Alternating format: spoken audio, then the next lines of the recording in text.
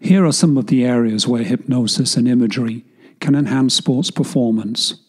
It can reduce performance anxiety, remove self-made limitations or blockages, increase self-belief and confidence, facilitate better visualization and mental rehearsal, positively reframe and release past negative experiences, increase motivation, remove any negative thoughts before, during, and after competition and replace with positive thought.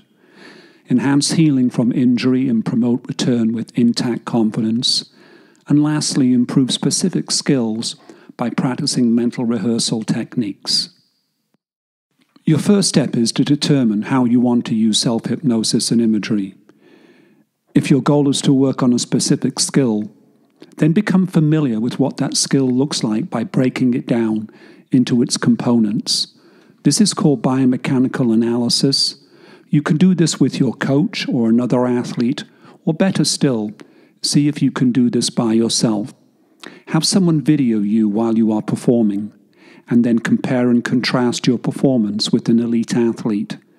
Nowadays, it's very easy to find pro athletes performing on YouTube or Vimeo. There is also an abundance of coaching and educational videos on the same platforms. All of these are invaluable learning tools and create exceptional mental pictures for your imagery. Once you have done this analysis, write down the way you want to see yourself performing. Incorporate and activate as many senses as possible in your description. Record this dialogue and replay under self-hypnosis using the Spiegel eye roll technique. This will allow for disassociation and the ability to magnify in detail your recording.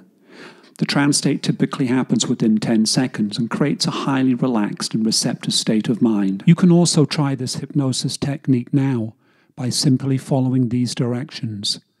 Sit in a chair, looking directly in front of you. Without moving your head, look upward towards your eyebrows. Now upwards again towards an imaginary spot on your forehead. While continuing to look upward at the same time, slowly close your eyelids. A good visualization for this is to imagine closing your eyelids over your eyeballs. The amount of sclera visible, which is the white of the eye, between the lower eyelid and the lower edge of the cornea, is the most practical measurement of hypnotizability. If your eyes start to flutter, you may be experiencing what is known as REM state or rapid eye movement.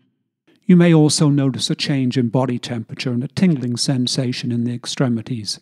Neither will be pronounced.